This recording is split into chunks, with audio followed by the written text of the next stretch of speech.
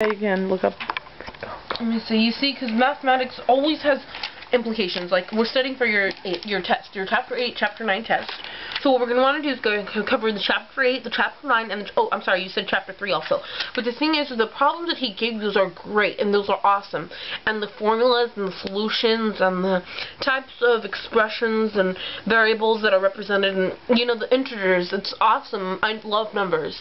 Numbers are just so much fun. The possibilities are endless with numbers. I mean, numerology, astrology, astronomy, I mean, it's all tied together, even theology. I mean, you can just, science. Dig and grasp. I mean, you have to just dig and grasp for meaning. And anywhere you look, you see numbers. I mean, you just look at the universe and everything. I mean, the stars, the sand, and the sea. I mean, who could number the sand and the sea? I mean, besides God. But, I mean, you get what I'm saying? So, the thing is, you have to go into the test equipped and knowing that you need to have the